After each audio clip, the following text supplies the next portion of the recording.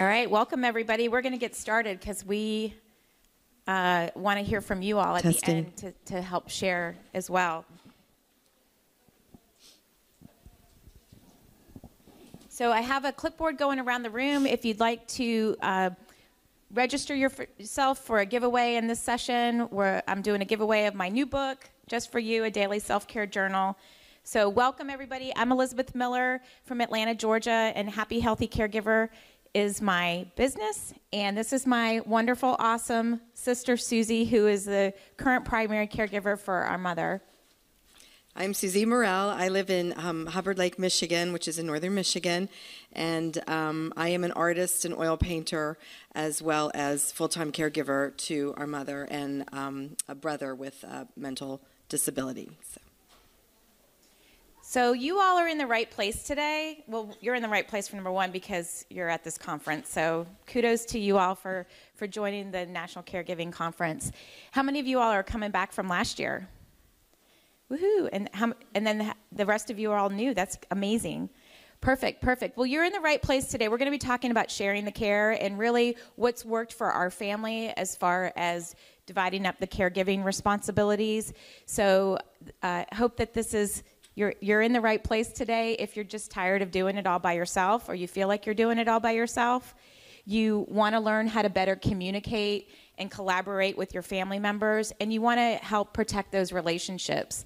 And you want them to be well distributed through your family so that everybody's learning the amazing things you can learn from caregiving. We don't want to deprive anyone else of those awesome learning experiences.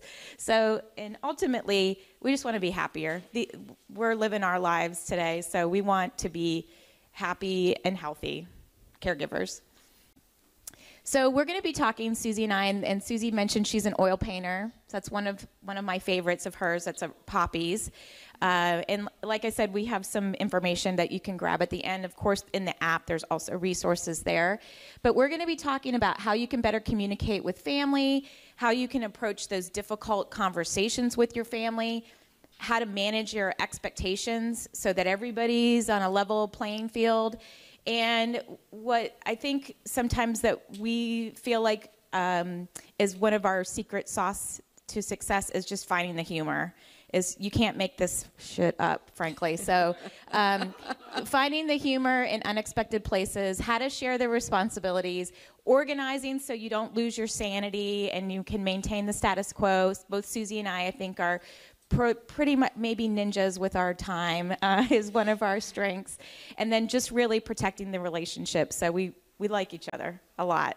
So, and if you want to get a real taste of that, come to our dining round tomorrow night and you can have dinner, Italian dinner with us.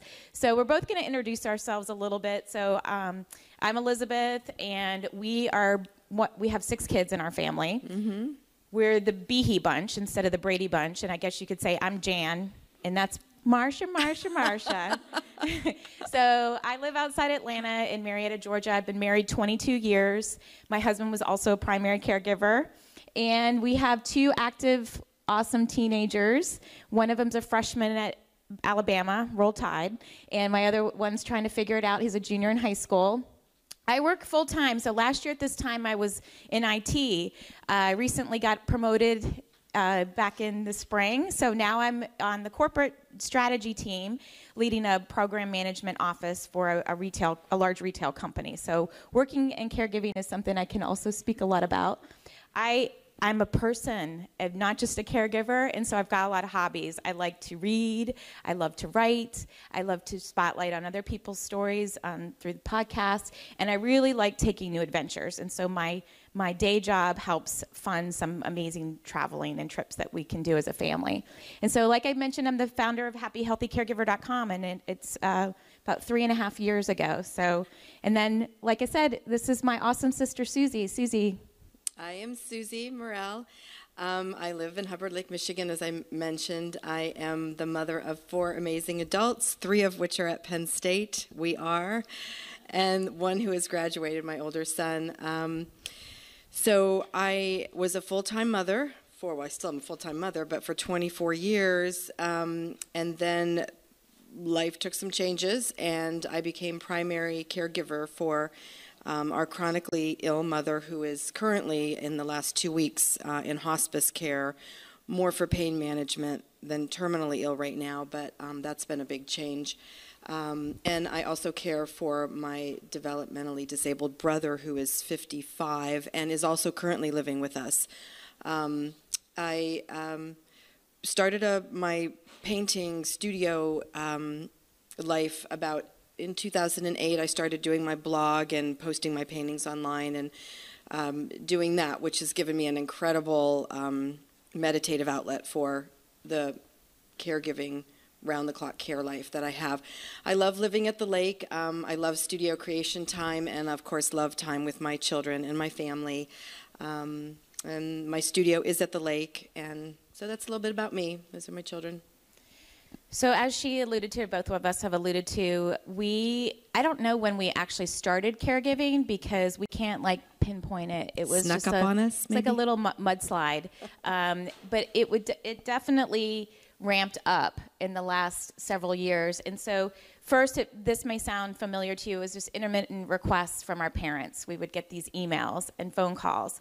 We need help. We need, and they live 6 hours away from us. Our parents were retired in Amelia Island, Florida, and we were all spread out. So I mentioned we have 6 kids in our family. I'm in the Atlanta area. I've got 2 brothers in the Atlanta area. And then my sister at the time was in Pennsylvania. We have a younger sister, Annie, who's in the Washington, D.C. area. And we have a brother who's developmentally disabled who kind of flip-flops a little bit between Georgia and Michigan. Currently, he's in Michigan. And so it started out with intermittent requests, and then really we tried even having interventions with our parents, literally writing letters of, hey, we want you to move closer to us. We feel this is a mistake type of thing. And then they basically said, stop it. We're aging in place and y'all just need to get over this. This is what we're doing. We're going to live here till we die, which meant we were going to be impacted by that in a big way. And my dad was the healthier of the 2 of them. We would call 2014 our spiral year, where things just started spiraling out of control. Our mom got sick in the spring, and really we felt like she was intubated. There was a lot of issues there. She was, as I said, the least healthy of the 2, and we really thought we were going to lose our mom, frankly. But wasn't really feeling unexpected to us, I think we could say. But what happened is Mom got better. She went through a rehab facility in that year. She came home to their retirement home in Florida, and then my dad got sick. So what often happens with spouses, elderly spouses like that, is when my dad was taking care of my developmentally disabled brother, our mom, and so he had an infection, sepsis. It started, had some issues with his heart before that. His heart, his lungs, and kidney couldn't all cooperate, frankly. And so we had some experience with the hospice facility. The last week of his life, he died within a month. So it was just completely took us for a loop. So we celebrated Dad's life. That was really important to us, that we celebrate his life in a big way. And so that was a unique experience that maybe we could talk about in a future conference topic. And we've moved Mom 4 times in 4 years. Yeah, just to take a pause and step back for what you said earlier, their life was going from Michigan to Florida, and it was all working quite well. But when Elizabeth mentioned the intervention, we could see the frequency of them asking us to come down for different things. Someone would get sick. The loving children that we are, we'd come to their rescue. All of us were at different points in our life. I was a stay-at-home mom, so I'd get called on, well, you aren't working, you can come away. So I would fly down. That there was an impact on my family for that. Elizabeth, Tim, and the others that were in Atlanta would weekend care. We'd try to overlap by one day to just pass the notebook and everything. And in those conversations, we would say, there's a lot going on here with managing 2 homes and doing everything that's going on here. But again, I saw a book, and I don't know who actually has it out there, but how to plan for your care. We were trying to anticipate that with them, but it's a very, very hard discussion to have. Some of you may have had those discussions. Mm-hmm. But anyway, so then our spiral year came, and there we were with 2 homes and actually a 3rd property. Mm-hmm. And we lost our father, and then I'll let you take decisions had to be made quickly because he was actually the caregiver for our mother, who was using a walker at the time, had some challenges with movement, and our brother, who is quite independent but needs a lot of assistance with life skills. There's Tom there. So we moved Mom in 4 times in 4 years, and I think what makes Susie and I have a unique perspective on things is that we have both been in the position of long distance caregiver and primary caregiver. So first, I was the primary caregiver for Mom when we moved her to Atlanta. They had lived in Atlanta before. We figured I had 2 brothers there, myself. We could just tag team it better. The weather's better. All these things made it so that we felt like Atlanta was the right choice. They had doctors there from the past. So we started with that. I have a different nurturing gene than Susie, so I think that we can, I knew I couldn't take care of her in my house, frankly, also because I have a full-time job where my kids were in their stage of life, and so we went with the assisted living route, and we moved Mom twice in years to try to find the right fit for assisted living. I will say that we didn't find that to be a fit in our situation a little bit because, as I like to phrase it, Mom doesn't meet us halfway sometimes. I don't know if you can relate to that. So then Susie had a life change, and we transitioned the care. Right. She was at the highest level of care in the assisted living she was in. Elizabeth did an excellent job. I have to say the first care facility she was in was the nicest. It's like a country club. Country club in Atlanta. It had so many wonderful opportunities and events going on there, but she just chose to not take advantage of them. And the care that she needed was at a very high level. In fact, she was even asking you to call. You found someone at the very end to come in for a few hours, even during the week. So not only are you, financially, like just draining, then she was. So anyway, long story short, there, throughout my life change, I was married for 24 years, went through a divorce, found myself in my home with my children. My youngest were seniors in high school, and I promised them I was going to keep the home and everything going until they graduated. And all of that was, on top of losing Dad, just like almost more than, I look back now, like how did we manage it? Only through the love and the sharing of the care through all the siblings. So while I was waiting for my boys to get through their senior year, I was alone in the house, and I found myself thinking, listening, talking on the phone to Mom, trying to support long distance, listening to her crying, I'm not happy here. So I said, you know what, Mom, why don't you move in with me? Why don't you come up here? I'm home. I'm still trying to do these renovation projects to get ready to sell the house. I can care for you here. We can be buddies, it'll all. And Tom actually came with Mom as well. So I have to say, some people are like, wow, that's a lot to take on. But honestly, through the emotional part I was going through with the divorce and everything, I think it gave me a reason to get up every day and to, caring for Mom. She helped me as much as I helped her. That's what I tell her through all that. So, which made me feel better that I think she actually believes that when she says it, because when what I was doing is I was handing her this huge cement boulder of like, oh my gosh, you are crazy for taking this, Yeah. And if you have heard of my podcast, you might have heard the Caregiver jar. And so the Caregiver jar was like my little way of giving a little bit of me in your ear. But you were very organized with like her medical thing. So, with that change, as you all know, becomes a whole impact of now new doctors, new, changing Medicare, changing addresses, the car, all that. That I wasn't anticipating, but we got through that. So you were very organized, so that helped. Thank you.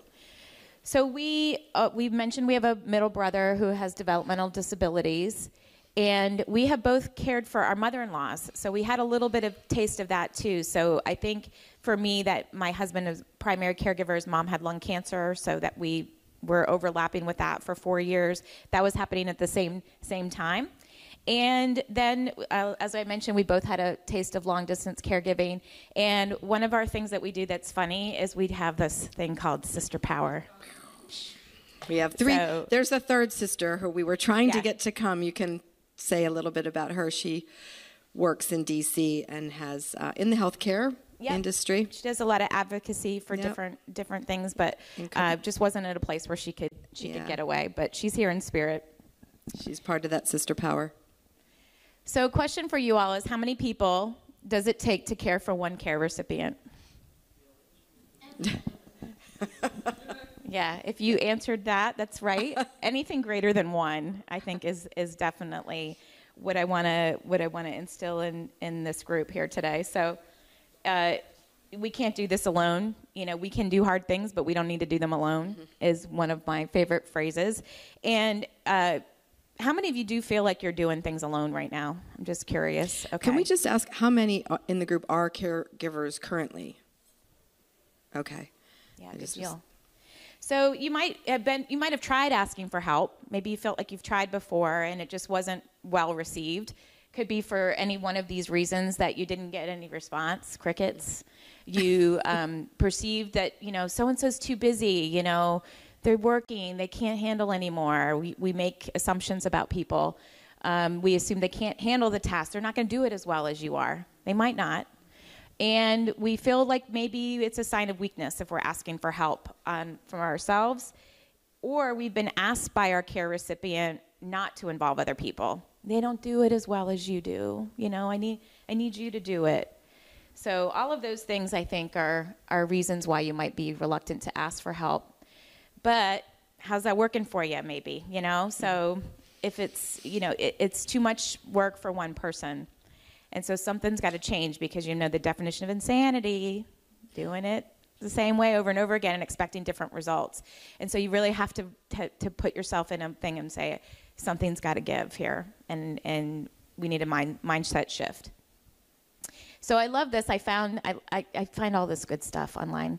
But disappointment equals expectation over reality. You're going to be disappointed when that happens. But with just one little flip to this equation, you can get to happiness.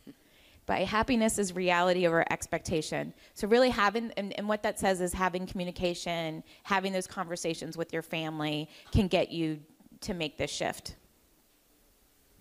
So it's a team effort.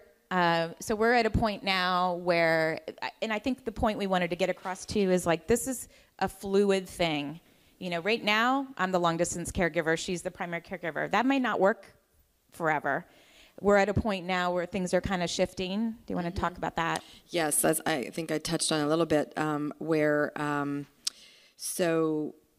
the hospice came where she just was having a lot of pain in an ankle. She has lots of aches and pains. We went to the ER because I thought the way she could hardly walk on it, maybe she broke or tore something. So we go to the ER. Actually, we started with the podiatrist, x-rays, found nothing there. A week later, the ER, x-rays, MRI, nothing there. She just has pain. We ended up staying overnight in the hospital, and one of the doctors came up and just, I guess with the new laws now, with the opioid and pain medication, that doctors are only allowed to prescribe 3 days for pain management, and she said, you'll be right back here next week if you can't walk on your ankle. So she has other chronic disease. I should talk about that. She's a cocktail. This is part of the humor part. So she's a cocktail of stuff. Yeah, she's diabetic, COPD, sleep apnea. Sleep apnea, and congestive heart failure. So and morbid obesity and mobility issues. And yeah, morbidly obese. She was a smoker for quite a few years. She grew up in the generation where smoking was quite popular, and she, you know, for many, many years. So all these things, anyway, led to, so the ER visit, the doctor telling us, I think hospice is the best. And I didn't realize this, but hospice is becoming like our pain managers now, because they can prescribe and manage the pain.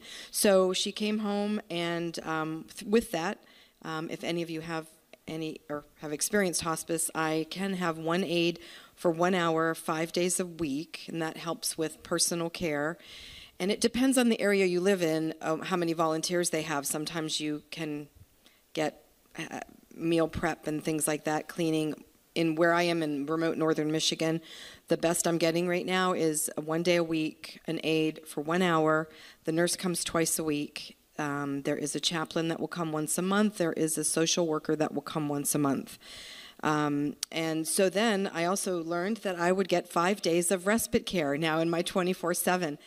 And I was like, woohoo. Sounds amazing, right? So what's coming up in October? Yeah. Sister Weekend. Yeah. We take annually, our 3 sisters, we always get away for a few days over a long weekend. So I was saving my first respite care for that. And I thought, and we talked about it. The nurse talked about it. Mom was hesitant. She doesn't like anyone other than the people that are around her to care for her. But she agreed to it. So we did the 5 days of respite. And they prefer more than 2 days because of all the planning and the medication turnovers with the nurses and everything. So we said, let's try it. She was on board. And I have to say, when I got back, it wasn't a good fit for us. So not that the care facility was not above par. It was just her ups and downs. As you know, I mean, they have to move through patients. They get so much time. They have to administer meds. They have a big job, and a job that requires administering medications, doing different things for each patient. So because they had to get her up and down so fast, she was sore. She was more achy and sore when she came home than when she went in. We had a setback, so it caused me to take her back to the ER. She had surgery about 8 years ago on a shoulder that they were pulling on. I thought they had done more damage. She couldn't even lift her arm. I found her, couldn't get her out of bed, had to call emergency for just a lift assist.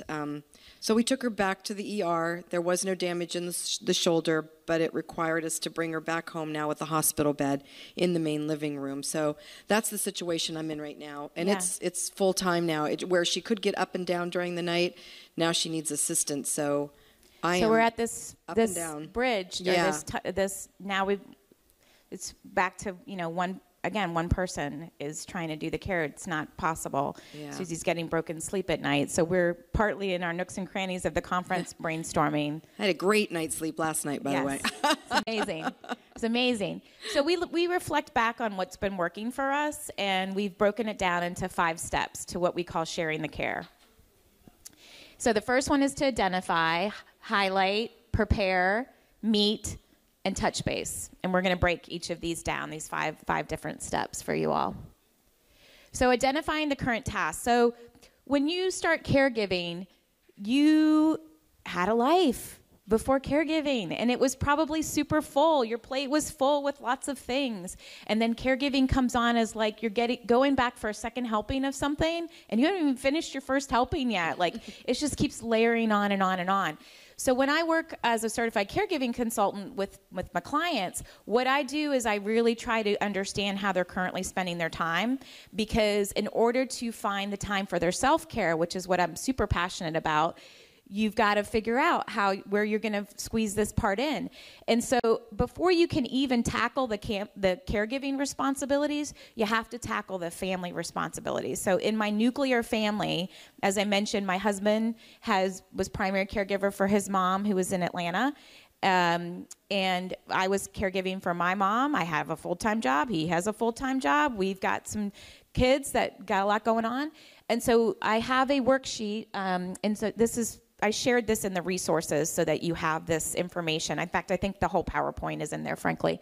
But that is the short link to get to it. But what it is this is a sample of it. I brainstormed every single thing that anyone had to do in order to make our homework and our life work. And this is just a sample of those things. And then what happened then is that we define who is going to own it. And it doesn't necessarily mean that my husband does the lawn work, but he owns getting it done. He does own trash, or my son owns trash. My daughter was home at the time. So everybody's name went in here of who's owning what. And the nice thing about that then is that you're parking that traffic in your head, and you don't have to worry about it anymore, because somebody's working on that and taking something off of your plate so that you have time to put some of the caregiving portion on your plate. So that is super important. And then you can layer on the caregiving responsibilities. So similar to the family responsibilities worksheet, this is the one for caregiving responsibilities. Brainstorming everything that we could possibly think about of what we had to do to tackle the caregiving responsibilities. And so here's a sample of that. Administering medication, doing the laundry, changing the sheets, computer and phone setup issues, auto maintenance for the caree. They have all of their whole life of stuff. And their personal care. So, and then coordinating a lot of those things. So that's step one, was identifying and really figuring out. And then it's highlighting the candidates for each task reassignment. If you do this initially, you might see your name like the whole way down the person list. Unacceptable. So you didn't get anything out of this session if you put your name in that thing. So shame on you. But we've got to highlight the candidates for task reassignment. And so here's the thing. You want to ask yourself, do I want to do this? I mean, there are things that we actually like to do. I know, Patrick, you love technology. So you should probably put your name on the technology. Gail, you love self-care. So you would want to go in and maybe do some stretching and things like that. So to figure out what the things are that you really want to do and put your name on that. Ask yourself, am I the only person? Well, Susie is the only person right now to do a lot of it because she's the one that's physically present. And so that limits the things that she can get off of her plate, are the things that you don't have to be physically present to do. And I'm learning to be a better delegator. I'm like, yeah, that letting things go is not easy for me. You want it done. I love one of Elizabeth's phrases, done is better than perfect. Yeah. Done is better than perfect. Could it be done from a distance? Maybe put a little thing, could this task be done from a distance? Some things, do you have to pay the bills? No. Someone can pay the bills for you. They can change the addresses, have the bills go right there. You can pay a million things online, if not everything. That was something that we did for a while. So when we first did our divide and conquer and share the care, when Mom first came to Atlanta, I took on a lot in the beginning. You were on-site care. Yeah. I felt like I had to be there for her grief therapy and be her friend because she was isolated and feeling lonely. I did the grocery shopping. She wanted her little snacks and things in there. And then Susie did the properties. So because they had the second home that we had to deal with after my father passed away, there's actually 2 properties up there. I took on that because I was in the north and was making trips back and forth, and there were just ongoing maintenance things that have to happen. It's a lake house. Docks have to come in. Boats have to come in. Things need to be shut down. I managed that, and Annie, our third sister, was. Well, you also managed Tom. And Tom, yes. So Tom came with me. He was actually Tom's paperwork too. With me prior. I managed his health care and SSDI. He has Social Security disability. Yes, and he was living with me, and I was trying to run him to and from the. We signed him up for the Planet Fitness. I was trying to get him. He's. Large. And, yeah. I did not say. Anyway, and then Annie, our third sister's in D.C., she took on the financial bit like we did. We changed all the addresses, all the bills, all the banking. She said, I can handle that. And so they might be wondering where the boys are in all this. So the boys, so we had a couple boys in Atlanta. As I mentioned, I have no qualm saying I was the primary caregiver in Atlanta. Proud to have said that. However, there were things that the boys did. We've got one brother that is... the brother or the sister, you might have one, really just doesn't step up at all. And when they do, they might make things worse. We have one of those. So we need to drink at the dine around and tell you more of that. But we also have a brother that's awesome. Our brother Tim in Atlanta is awesome. However, he doesn't... he's awesome when you tell him exactly what you need him to do. Yeah, he's perfect for that list. If we found something to put him in, he would get it done. And he's so willing to help. He just doesn't have the foresight to know what to do. So those lists are amazingly helpful. They really are. You could highlight them, like give everybody a color and then pass them out to the family, and then they know. And then if something falls through the cracks, you just know who to call. You have a like you just said earlier, it's not that they have to do it. They're just responsible for helping to get it done, even if it's delegating it again to a further person out, a caregiver. That's how we managed it the first couple years, is by dividing up all of those responsibilities. Now, honestly, now that Susie's mom's full-time caregiver, she did absorb a lot of those things. But we are still doing things from a distance that we can help with, and we've also found things that we can outsource and someone else can do them for us. So here are some of those long-distance support things. So there's Susie with the caregiver jar. When I said you're crazy, here you go. I love that caregiver jar. If no one's seen it on Elizabeth's website, it's great. Every morning I pick out a motivational quote. I love it. So it was hard for me, being the long-distance caregiver after being Mom's primary caregiver. I just felt like I wasn't, doing as much as I could do. So here are the things that I'm doing as a long-distance caregiver that are important, frankly. So calling mom regularly. So this is my favorite. If you follow my Instagram stories, I always like to include mom's FaceTime in the right-hand corner. That's our FaceTime because she just can't seem to get her whole face in the screen. And so I know the iPad is the most amazing thing, though. If any of you are, if any of the people you care for can manage an iPad, it keeps her so connected through FaceTime. But that is a cute. Yeah, so it's like the Ziggy cartoon, like mom, or you'll see a corner. So you got to look at my Instagram stories. You'll see those frequently. So Susie's get the support through the caregiver jar. Another thing I discovered is a box called Loved One. And so mom gets a monthly subscription to a box called Loved One from me. And she's so cute. A lot of times we open it together on FaceTime and she walks through everything. And some things are things that Susie can use. Some things aren't. It is a very cool gift. It's like themed per the month. Like the last one she just opened it had a lot of fall Halloween things in it. She really looks forward to them. And then calling and texting the primary caregiver regularly. So we have a group chat. We have a sisters only one. We have a family one. We have you're a caregiver when one. Yeah, there's a blog post about the things that you're a caregiver when for the humor.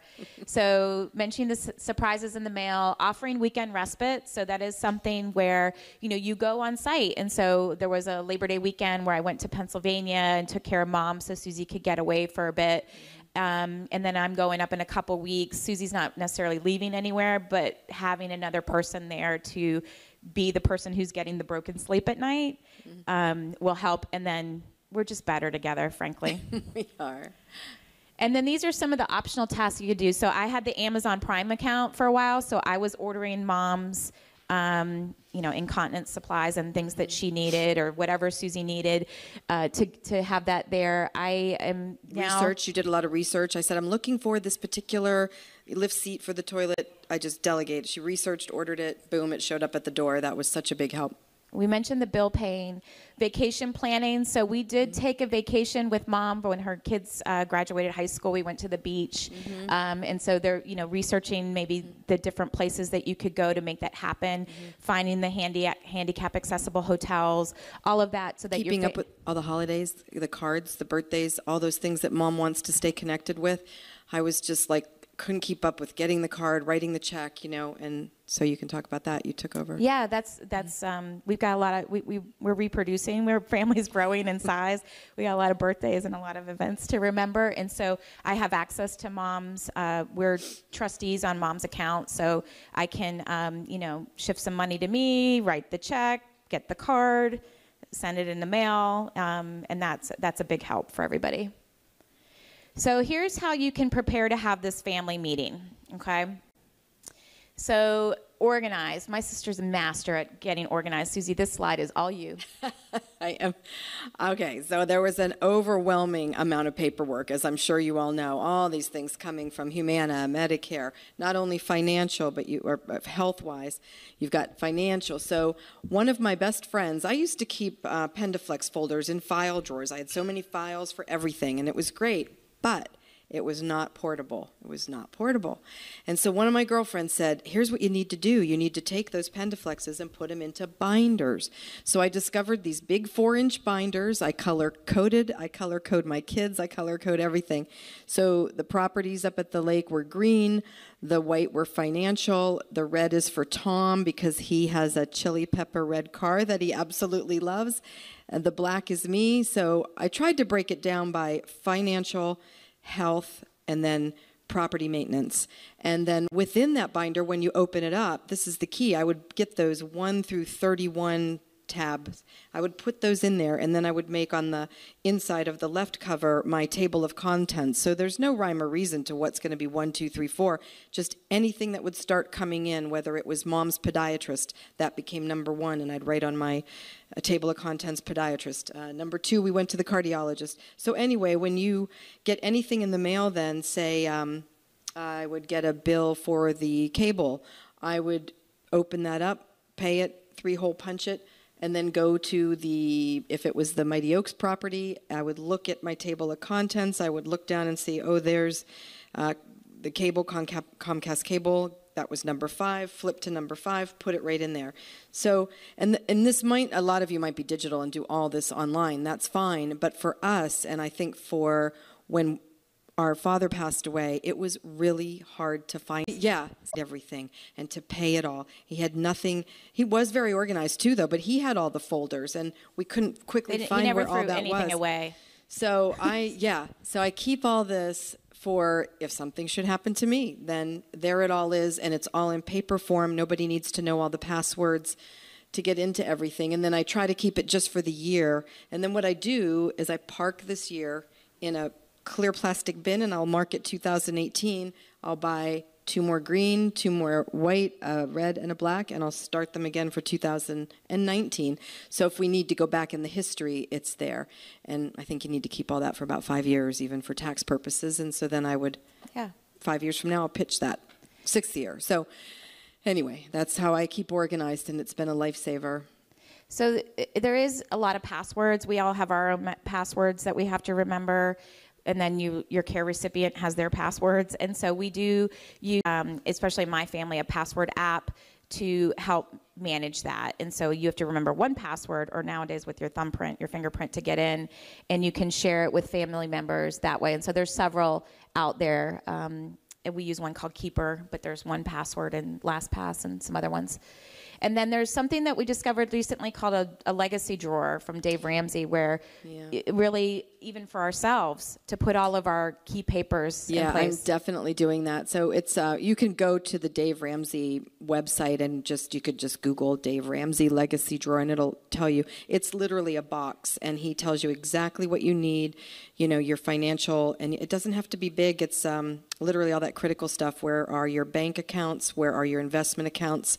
Where are your insurance? Yeah, we got to look it up online. We got to move a little faster through this, or we're gonna miss some of it. So schedule a meeting. You want to do that next. So in person if possible. You want to designate a block of time, pick a neutral location, minimize your distractions, identify what to bring and what not to bring, and who not to bring. Who might be just as important. You could do this through a group conference call, of course, and then I get in advance any topics that people want to talk about. So this is kind of the logistics part of it. These are a lot of questions to help recognize reality, be real about it. Not everybody, don't worry so much for equality. I think that little green box is the most important thing, is just do what makes the most sense. It's not equal right now. She's doing a lot of everything, and I have got like a chunk of stuff. But it's. But like you said earlier, it's fluid. It's changing. I'm asking for help. We're trying to work it out. Exactly. So you have the family meeting. You're going to ask for help, but you use your worksheets to help divide and conquer and review all those work responsibilities. I think another key thing that's not on those worksheets is that you want to keep your care recipient as independent as possible. You are going to do things faster than they can do for themselves sometime, and I had to constantly push back on my mom. Frankly, she wanted me to do everything for her, be her personal assistant. Frankly, I was like, Mom, last I looked, your eyes work well, your fingers work well. I'm pretty sure you can search on Amazon and order that thing yourself. So sounds really mean, but that's the reality. They need to do these things, or, she could go down and schedule her hair appointment in the assisted living. I didn't have to call and do that for her. That was exercise for her to get to do that. And so I think that's important, is to keep them doing the things that they can do as long as possible. And then seek your local resources, your support groups, your employee assistance program can do a lot there to help take some burden off of you. They can do research on assisted living centers. They can find doctors for you. They can give you therapy appointments. They could find a grief counselor for your loved one. And so there's a lot of things that you could tap into too. And then arranging carpools, if you're in the sandwich generation with active kids, those other people love those carpools just as much as you do. Mm-hmm. So it's a win-win situation. And then barter for services. Susie can paint you a painting, and maybe you can do something for her for caregiving. I've actually done that. Yeah. I have bartered a painting for having my steps resurfaced. Yeah. Okay. Communication tips. So you do have to set some ground rules for your family meeting. You want to, and with your care recipients too, don't rehash the past. Leave the smartphones at home so that people are focused and solution-oriented. Really get everything out on the table. And and discuss how you're going to handle when the big decisions come up. Hey, when this happens, we need to have a conference call. And then when to include your care recipient or your married partners and children. Sometimes it's right to have them in the conversations, and sometimes it's not, frankly. And then someone's got to kind of be the scribe of what was decided, and take the pictures of things, of responsibilities, so that you know who your point person is. I think we talked about this a little bit, is recognizing people's strengths. There's sister power right there. Setting up for success. So the binders help with this. So when we're all filling in and pinch hitting, we have the right information in order to do that. I think this is one we have had some practice with recently, even so, is, my brother in particular, the one that can sometimes make things worse.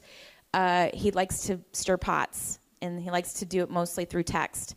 And so, basically the solution there is that, this isn't a productive conversation, particularly for writing. I'm available at X time if you want to call me and talk about this, or if we need to have a conference call to talk about it. So, he's got a lot of opinions, but not a lot of solutions. And then touching base frequently. And so the group text is the one way that we can touch base. We mentioned, the FaceTime, things like that. We've got our You're a Caregiver thread when things come up, and we can put some funny stuff in our group text. There's Tom. That's Tom down there. Who's got him walking, got him in the water. Doesn't like to get hot, so I got him in the water to walk. So it's fun to just share pictures too. I think Susie's really good about doing that. Is just here's what we're doing today. Some of the caregivers that she has coming in to relieve her, they post pictures as well.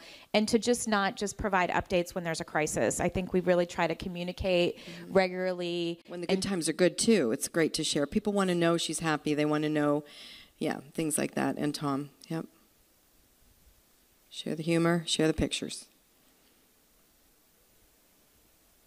So then we just touch base, and so we do our annual retreat weekend together. We all come up to the lake in the summer. We're all up at the same time then. It's a little bit chaotic, and then we try to come up at some different times with just us. We push each other. So Susie and I set a goal.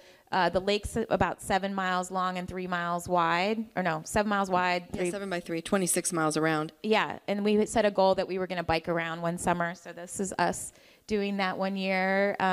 Was fun. Encouraging me to have self-care.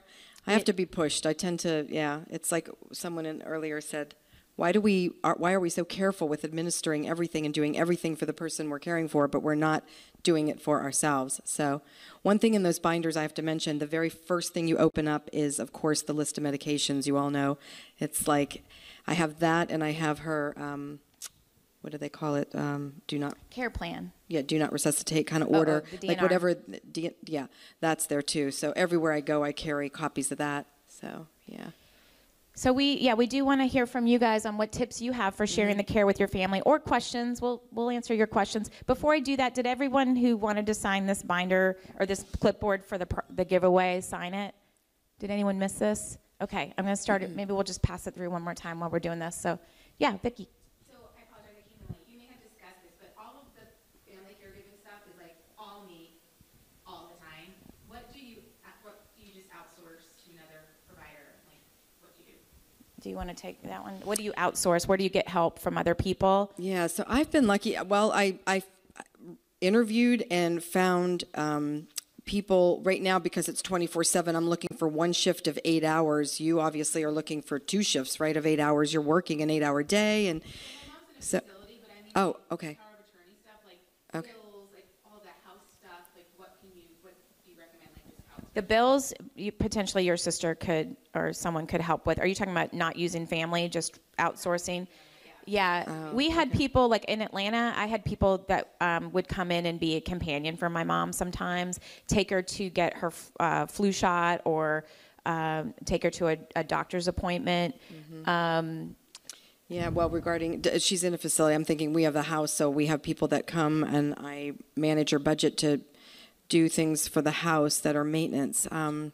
Trying to give that some thought. If she were in a facility, what would I delegate? I guess what are the things that you feel like you need help with? What's taking over your life? Is it the management of her finances? Is it the management of her medicine? If you could find maybe, one person like a companion, but what you find is when you use like these organizations that are wonderful, like visiting angels and things like that, you may not always get the same person, and you want that one person that knows all the little nuances, right? So It's more like the house, the yard. so she still has a house, but she's in a facility. Right. So you need someone to manage that house, yeah. Sell the house.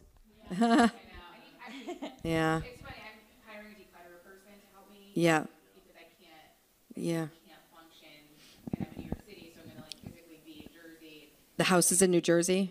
Yeah. Yeah. So I think that's what I'm overwhelmed. Like the house. Yep, The car. yep. We had to sell their house in Florida. That was one of the first things Yeah. that we had to do. It was condo. And Actually, we were lucky that in place they did have a couple that when they were not at the house in Michigan that would check on it and do a lot of the, cleaning the gutters, blowing the leaves, all those things. So I would suggest just, finding someone who lives near the house. If you decide you want to keep the house and find a couple or someone, maybe you could do a barter. Maybe could you rent the house? There's no one living in the house right now? No, there's too much stuff. Yeah. Empty all the stuff, and then Sounds like you might maybe need your a... sister needs to come out and you Yeah. guys have a really fun Declutter. project Yeah. weekend. Yeah. Tell her about Sister Power. Yeah. Declutter it, then you could rent it. And then whoever's renting it, you could give them a trade-off in maintaining the yard, the leaves, the gutters, things like that. You could do. Yeah, what's your question or comment? Actually, a comment. If you go on the internet and search for daily money managers, it's actually a profession.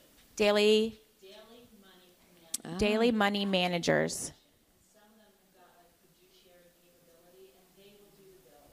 Oh, nice. And you made me think there are these applications called, is it Task or TaskRabbit, Do It. There are these apps where if you just have one task, you can put it out there. I can look them up. What was it? I had to get a big piece of furniture moved, and I didn't know who to. And so I just put it. They'll give you resources within the zip code of where the house is to get things done. Nextdoor.com. Okay. Tackle. Sorry, that's it. TAKL is the one I used. The other thing is like there are a lot of closed Facebook groups that are community-based. And you can throw something out there and say, I need somebody to do this. And I've had friends find that as well, like a handyman or someone to do the lawn or something. That's a really good point, and also with that other community one that you just mentioned, because I've seen a lot of people say, I'm in wherever, but I grew up here, and people will remember your family or you or your mom was this and that, and if they're still in the area, or you kind of know the families or whatever, you're tapping back into the community that you used to know, or that know your name and always remember the dry cleaner. So yeah, I'd like to help you guys. You were our favorite dry cleaner or whatever. Mm-hmm. So then you maybe feel a little better about local people helping. Mm-hmm. I think we skimmed over this a little bit in that, but don't be afraid to be vulnerable. I think a lot of us feel like we've got to be really strong and tough and, I got it, we're fine, this and that. If you're really feeling like you're on the road to burnout, shed the tears, be real about the conversations so that people will step up. I think that also goes back to what she was saying too, seeing what agencies are in your community. Like, I'm from Nashville, so like Counseling on Aging and those kind of places, because they have a whole list. I mean, even the one that we have is online and they have directories, so you can see who can do that in your community. That way you're not just out there by yourself. Yeah, every community is different. So that's one of the things that affiliated with the daughterhood.org, where we have these circles of support. And I bring my binder with all these local resources in it, and people can take pictures of it. But we're all sharing ideas right in our own neighborhood. And I think that's really powerful when you can do that. I know we're running out of time. We want to stay connected with you all, so this is all in your resources as well, the different links and things. You can find me at happyhealthycaregiver.com. Look at all of Susie's amazing paintings. I know, that's a good collage there. This is my cute dog, Shadow. But she's got a blog and a portfolio of stuff. She does commissions for paintings and stuff, so we've got our information up here. And then, as promised, everybody signed the clipboard that wanted to. Can I just mention I'm on a panel later this afternoon too? Oh yeah, at 5 o'clock. plug your stuff. Yeah, it's about how do So it's things you do this, how do painting and dating and while caregiving. Yeah. So it's things you didn't think you could do while caregiving. I think it's at 5. 5 o'clock in the main ballroom. Yes, and then if some of y'all are juggling a side hustle while caregiving and working, then I have another presentation tomorrow. I believe it's at 9 a.m. on how to do that and then what works for me. So I'm going to use this app to randomize. I've got a list of how many people are in here today that signed this. And we're going to pick for this. So this was something I had a goal by the conference to have a question of the day journal. It's called Just For You, a daily self-care journal. You can also find that on my website. And so our winner today, of course, it's my favorite number. Number 7, Diane Levitt? What is it? Levitt. Diane Levitt. Awesome. And I think I signed this one. Let me make sure I signed it.